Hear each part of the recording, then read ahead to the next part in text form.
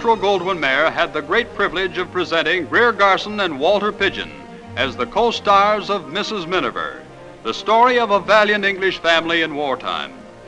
Based on an enormously popular book of the month, Mrs. Miniver was given, amongst other honors, 6 major Academy Awards.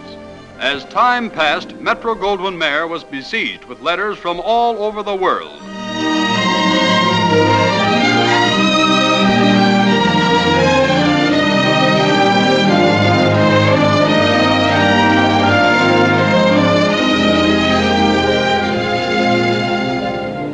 The happy answer to those flattering letters is in the glorious sequel titled The Miniver Story.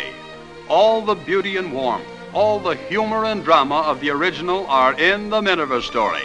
And it was made by the same studio, the same producer, and the same stars.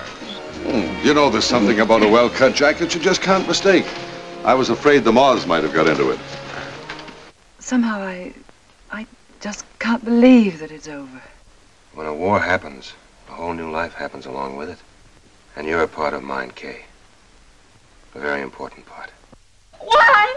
Why did you have to interfere? It has nothing to do with you. I loved him. He loved me. We'd have been married, but for you. But for me? Oh, don't pretend.